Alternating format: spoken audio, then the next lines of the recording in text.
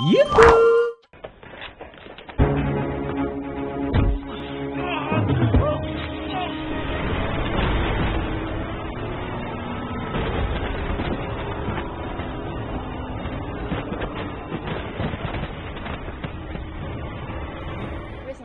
I watched a video on YouTube, and they put together all the stunts that you did in movies. They put together, and the title of this video is called "How Can Jackie Chan Still Be Alive?" Sometimes I look at myself. I'm lucky I'm still alive. Really, like I'm of God. I almost died in Yugoslavia. 10 days in Paris American hospital. Then 3 months recover my scalp.